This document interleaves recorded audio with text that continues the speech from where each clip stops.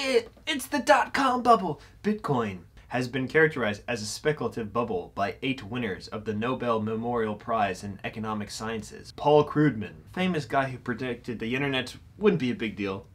Robert J. Schiller, Joseph Stiltz, Richard Thaler, James Heckman, Thomas Sargant, Angus Deaton, and Oliver Hart, and other central bank officials including Alan Greenspan, oh yes, Augustin Costans, Vito Constancio, and Noak Wellink. The investors Warren Buffett and George Soros, I trust them phenomenally, have respectively characterized it as a mirage and a bubble, whilst the business executives Jack Ma and Jamie Dimon have called it a bubble and a fraud respectively. Shit. No, Bitcoin, it's falling.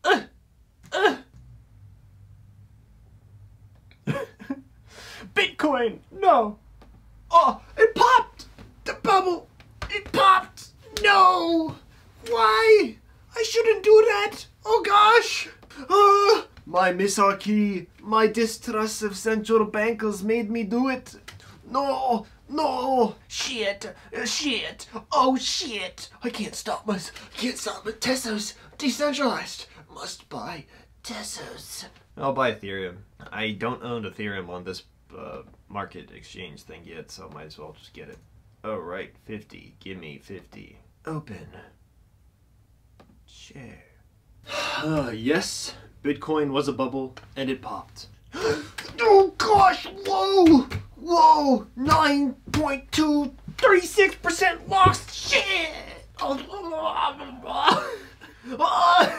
Oh shit! Oh shit, my crypto holdings. Oh, it's going to shit.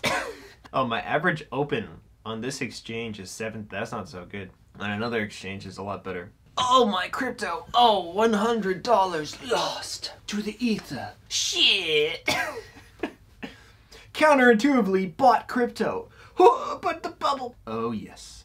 Yeah, initial coin offerings, this stuff does bother me too, actually. With the pre-mining whatnot, yeah, not a big fan of that either. Cryptocurrency bubbles. The predictions of a collapse of a speculative bubble in the cryptocurrencies have been made by numerous experts in economics and financial markets. Bitcoin and other cryptocurrencies have been identified as speculative bubbles by several laureates of the Nobel Memorial Prize in Economic Sciences, central bankers, and investors. In 2018, there was a large sell-off of cryptocurrencies. From January to February 2018, the price of Bitcoin fell 65%. By September 2018, the MVIS Crypto Compared Digital Assets 10X Index had lost 80% of its value, making the decline of the cryptocurrency market in percentage terms larger than the bursting of the dot-com bubble in 2002. In November 2018, the total market capitalization for Bitcoin fell below 100 billion for the first time since October 2017, and the price of Bitcoin fell below $4,000, representing an 80% decline from its peak the previous January. No! Ush! Ush!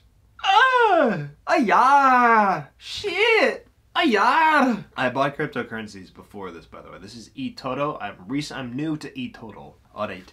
Peace.